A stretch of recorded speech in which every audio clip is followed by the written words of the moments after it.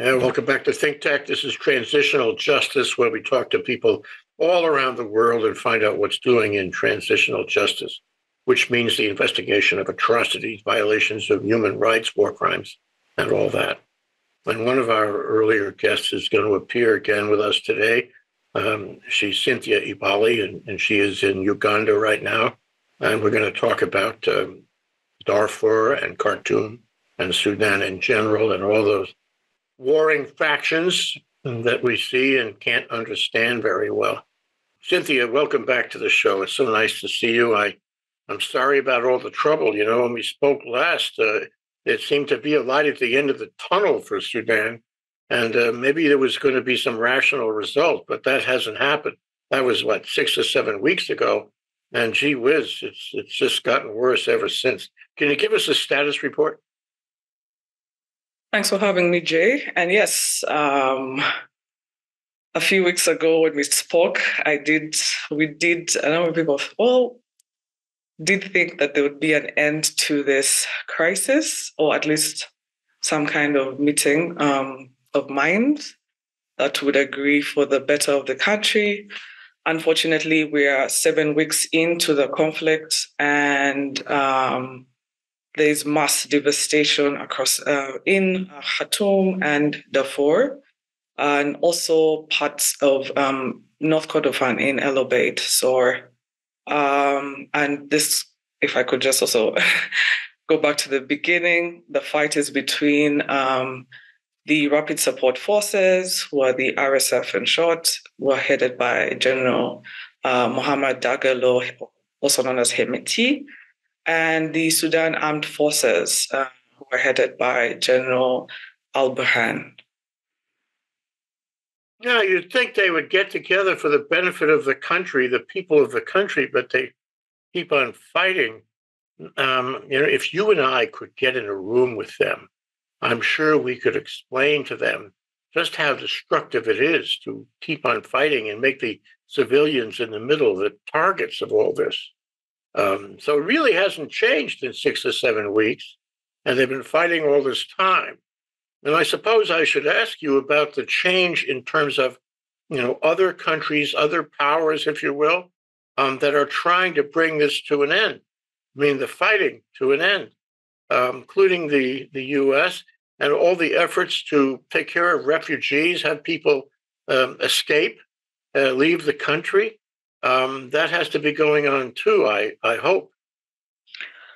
Yes, so there have been efforts, diplomatic efforts by various foreign governments to try and, resolve the conflict in Sudan, the current conflict. Like you already mentioned, the US and Saudi Arabia had engaged in talks with both sides. That's the most recent engagements with the armed parties. But unfortunately, last Wednesday, this is 31st March, talks were suspended after the Sudan Armed Forces pulled out, claiming that the reports indicate that they claim the RSF has been not adhering to the ceasefires, which is, both sides have not been adhering to any ceasefire agreements, or even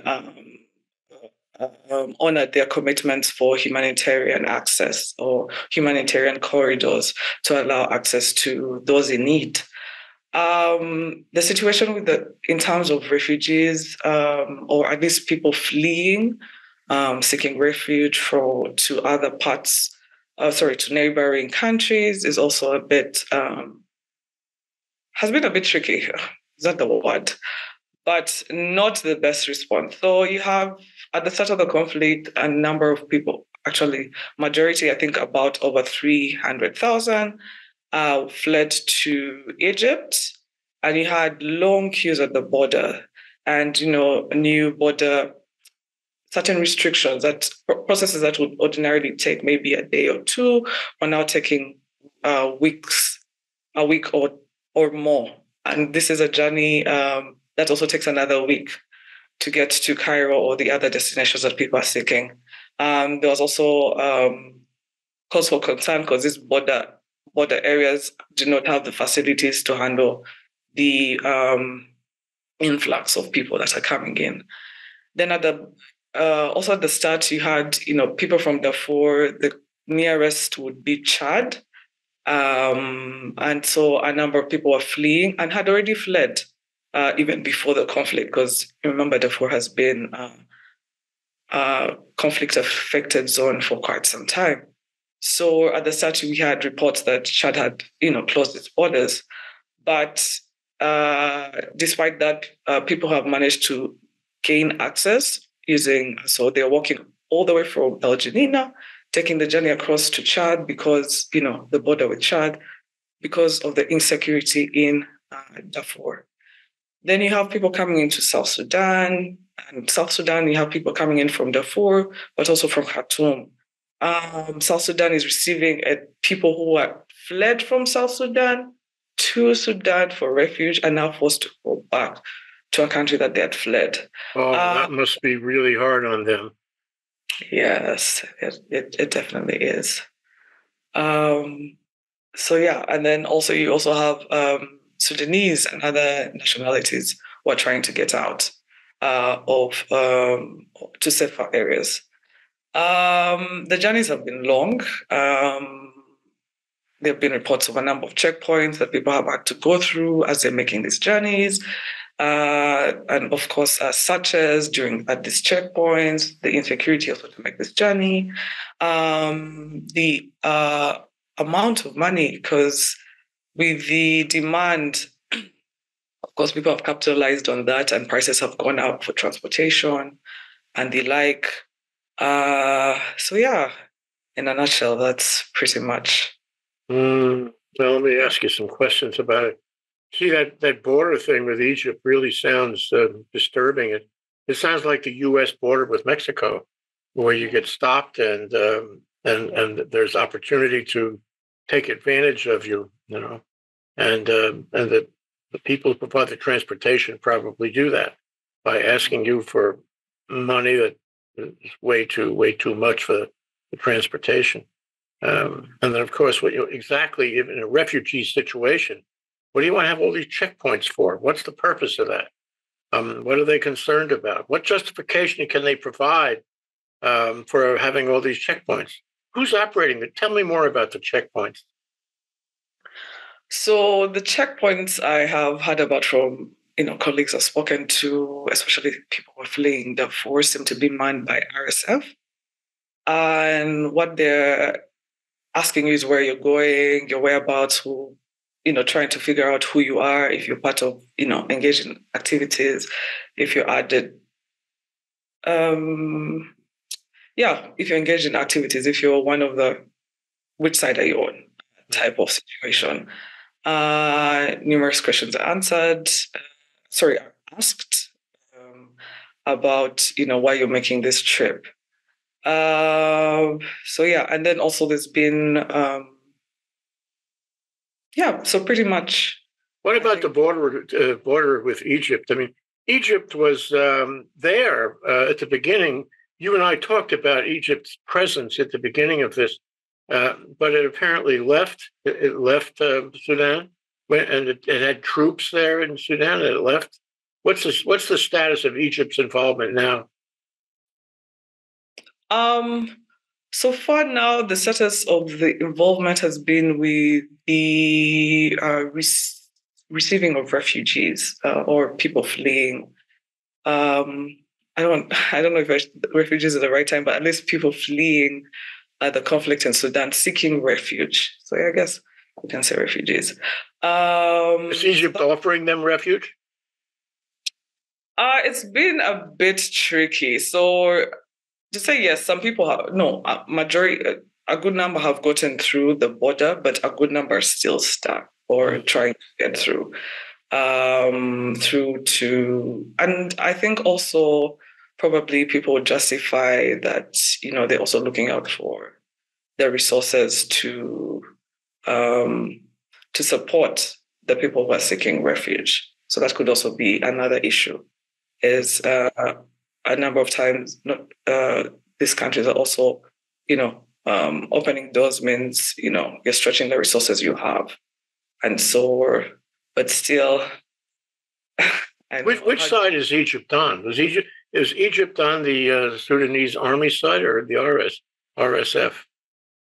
So Egypt was or is aligned with the Sudan Armed Forces. I haven't seen or heard reports of whether they are taking sides, but they are known to be a back of the Sudan Armed Forces. I think at the beginning when we spoke about Egypt's involvement, they were helping with evacuation with some evacuations at that time. Whether they've been actively engaged in a conflict, I can't say for sure that they have, but they are known to be allies, or at least have backed the Sudan Armed Forces in the past. Well, that makes sense, doesn't it? I mean, it's the legitimate. I mean, if you care to cast it that way, the legitimate government of Sudan is the army. That's what it is. Well, go ahead. So that's actually an interesting comment, because there's also been a bit of, not a bit, but there's been conversations about people taking sides in this conflict. And so, because it's a campaign, No to War campaign that, the civil society resistance committees have backed, not to support anyone in this conflict, because all it's doing is causing mass destruction. And so to say whether who is, like, both sides are, whatever you engaged in is wrong. But of course, there's been, what can I call it? Backers of especially Sudan Armed Forces, or what they call the Islamists movement,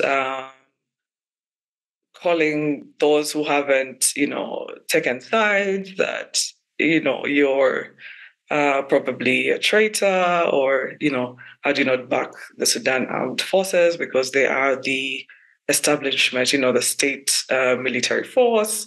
So I see why you say it's an interesting comment, but it's an interesting conversation. So they ask you, whose side are you on? And you say, I'm not on anyone's side. I just want this killing to stop.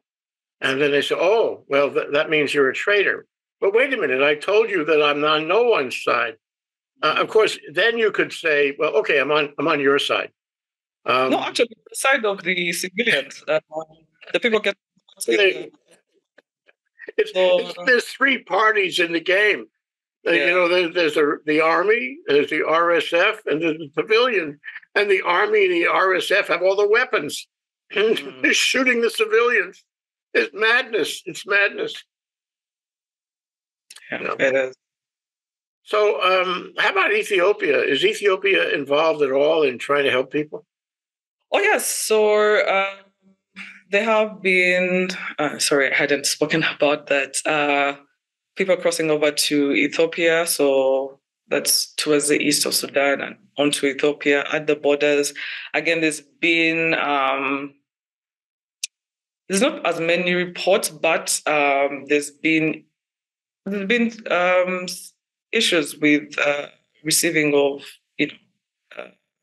people seeking refuge from Ethiopia, but yes, the visa restrictions or border entry restrictions have been imposed, but people have been able to go through. It hasn't been as smooth, I must say. I probably think maybe the smoothest entry, but that's also has been quite long, has been maybe people who have gone into South Sudan. But again, it hasn't been as smooth because there are, other barriers that have, hindered people trying to flee into safety. What about Uganda? It's not that far. It's not contiguous, but it's not that far. Are people trying to get into Uganda and seek refuge there? Yes. So Uganda has received a number of people who have sought to seek refuge here. People fleeing the conflict from Sudan, but they've usually transited to another country. So probably you're coming either from Cairo or you made it to Addis, or you're going through South Sudan and have continued down into Uganda. Um, yeah, so we have an open policy. So I haven't had issues about entry into Uganda. I do know so Kenya has received some people fleeing there, so I haven't had any issues. But of course, the entry restrictions. So to enter Uganda, you need a visa. So yeah. Mm. It sounds to me like first the economy and the social society of Sudan is a train wreck right now. How can you have an economy with this? And everybody's afraid for his life or her life, and then you have refugees trying to get across into other countries, and so this is not only destabilizing. Tell me if I'm right. Not only destabilizing in Sudan, it's destabilizing in the surrounding countries because refugees put pressure on the country, both in terms of the geopolitics, but also in terms of the resources, as you said in the case of Egypt. So this is not good for sub-Saharan Africa. It's not good. Or I guess this is North Saharan. This is Eastern Africa, is what it is. Yeah.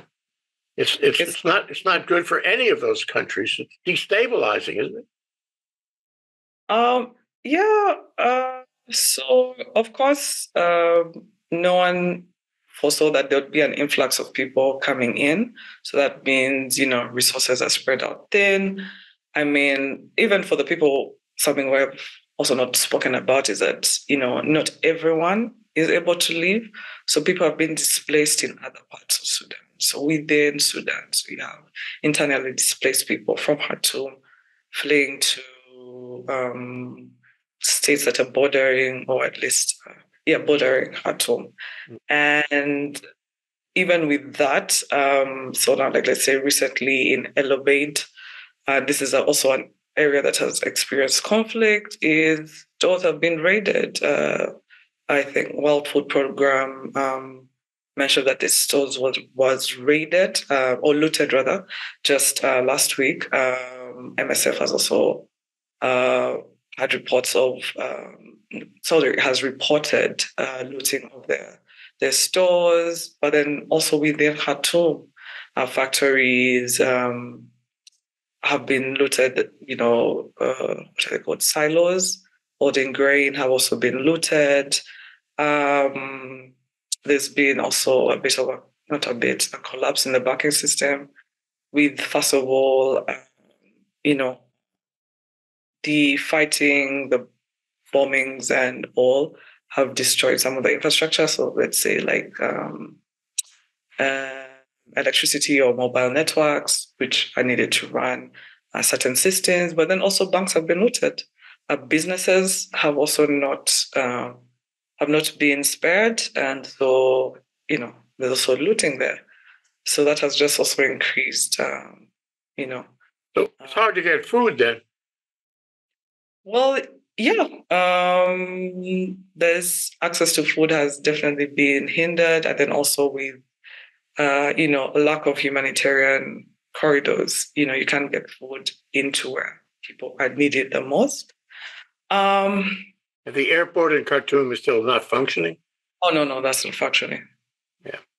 Yeah. So, what's really remarkable is that these two guys keep on beating each other up at the expense of the country.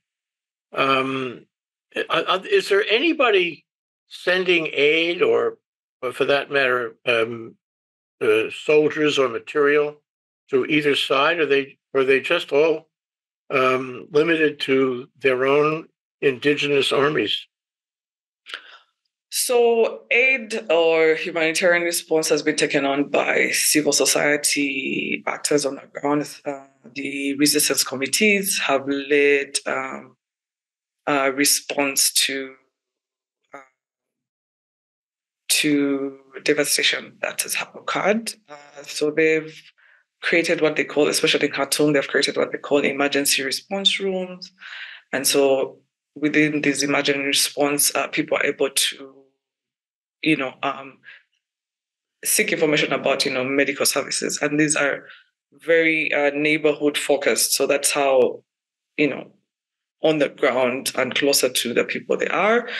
But then there's also been, because Sudan is quite communal, they look out for each other.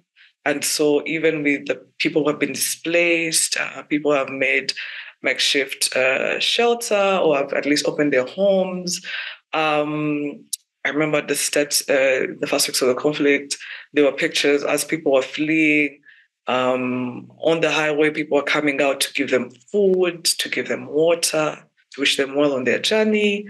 And so, a few weeks back, there was a receipt of aid from, I think it was the World Food Program, and also WHO, the World Health Organization, had received some supplies through the Red Sea states, so through Port Sudan. And they're trying to now, take it out into, inner parts of the country. Destination was Khartoum at one point. But again, with these roadblocks and stuff, it's been a bit difficult. Oh my goodness! Yes. So when you have two armies fighting with each other like this, you need money. You need money for weapons and ammunition. You need money to pay the troops. And you need to buy them food and supplies and what have you. Where is that coming from? Do both of these armies have resources that would allow them to, continue this fight, or are they going to run out of money and ammunition? Or is there somebody outside supplying them with this to sort of encourage them to continue the fight? I mean, they do have their companies where they have economically benefited, and that has also provided the resources they need for the weapons. And so even before the fighting, they did have their own companies. And interesting that you say that, because during the conflict, I think a week or 2 weeks ago, General Burhan, who is the de facto head of state, being the de facto, because he's the head of the army at the time, is the head of the army actually now, issued a decree where they froze salaries going to the RSF, who are now what they consider the terrorist group, their enemy.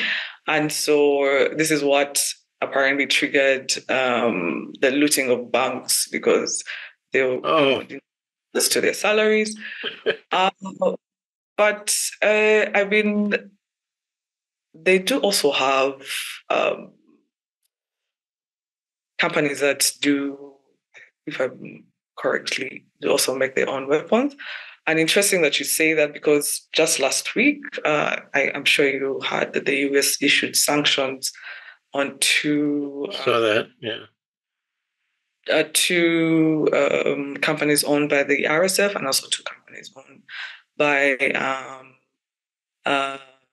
the Sudan Armed Forces, in a way to also curb,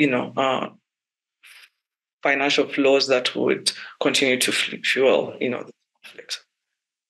Are they of equal size and strength and arms, these two armies, or are they changing? Is one side gathering more money and troops and weapons than the other? I don't think they're of equal size and strength. They have their strength.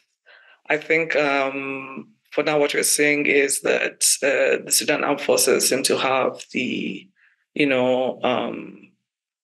the machinery to do airstrikes and air bombardment and stuff like that. But the RSF also have, support, especially have seemed to gain more ground when it comes to fighting on the ground. And so are able to infiltrate, is that the word? Through neighborhoods, because that has been their tactic. That's the hardest. That's the worst of all, because it's face to face with civilians. What about the United Nations? What about the United States? Talk about sanctions recently, but are they doing anything? Are they trying to force these two guys together to make peace? It all seems like it could go on forever. And the question is, what are the powers that be doing to try to bring peace to the region? Yeah, so there have been a number of briefings at the Security Council level, but we haven't seen much movement, I must say. I mean, there have been statements issued asking for both parties to cease fighting. Other than that, the negotiations that have really taken place have been the US-Saudi Arabia-led talks in Jeddah. But like I mentioned just last week, they were suspended. Their calls to try and have them back on the table. The African Union has also had its own mechanism, established an expanded mechanism that's aimed to address the conflict in Sudan. So we're waiting to see how that plays into, negotiating a ceasefire. And the United Nations, have they taken any steps? I think they're waiting for. I think they were waiting on the U.S. Saudi-led talks. There hasn't been much. It sounds perfectly dreadful, Cynthia. Take a guess and tell me how you think this is going to evolve and how long it'll take to get there. The way things are looking, one can't tell, but it looks like the fighting is still going on for some time, unfortunately. But we do really hope that, we can reach a ceasefire, an actual ceasefire, to stop the destruction. Why is it that they enter into these agreements for ceasefire and it breaks down almost immediately? How does that work? Well, I like to think it's also because, there are no serious consequences if it breaks down. So it's that, we'll agree to it, but, continue our status quo as things remain as this. There hasn't been enough incentive to make them want to stop, if I could say that, yeah. Let me offer a thought to you and I'd see what you think. It's like my theory of the stock market.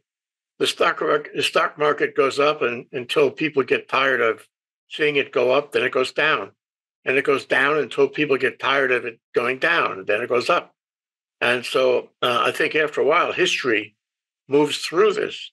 And people, both armies, both generals, will get tired. And it'll stop because they're tired of doing that. You can't do that your whole life, I hope. Do you think they're getting tired now? I do hope they get tired soon because we need an end sooner rather than later for sure. Yeah, I do hope they get tired soon. The way things doesn't look like it, but I really do hope we get to that point where it's like, okay. Yes.